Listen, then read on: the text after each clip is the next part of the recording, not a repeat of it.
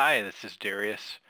Now I'm going to spend some time showing you how to remove and import pools into a ZFS storage appliance.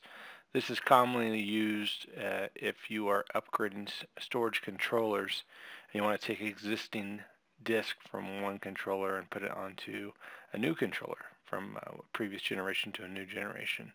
So to remove a pool from the existing controllers, what you do is you come in and you find the pool you want to remove, and you simply click it and click unconfig. Of course, before you do this, you'd want to make sure that all the clients are, don't have it mounted anymore, any LUNs, file systems.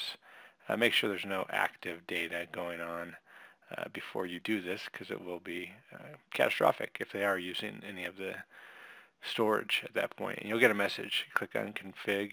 It says continuing. We'll unconfig the pool Olympic. Remove any file systems or line in the process. Make sure this is what you want to do before continuing. And we will say this.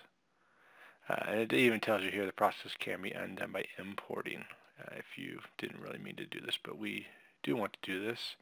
This could also be used if you simply don't want to use this pool the way it's being used any longer.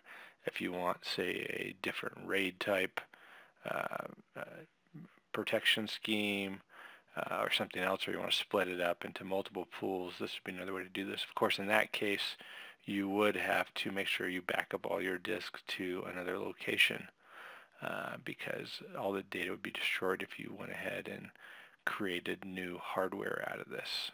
Okay, so it is gone now. So if we wanted to, we could create a new pool, which we're not going to do. We're going to import it.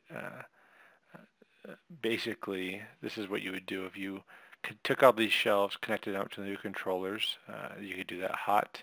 You would come over here to import instead of create a new pool, and it's going to go out and search the drives for the existing pool.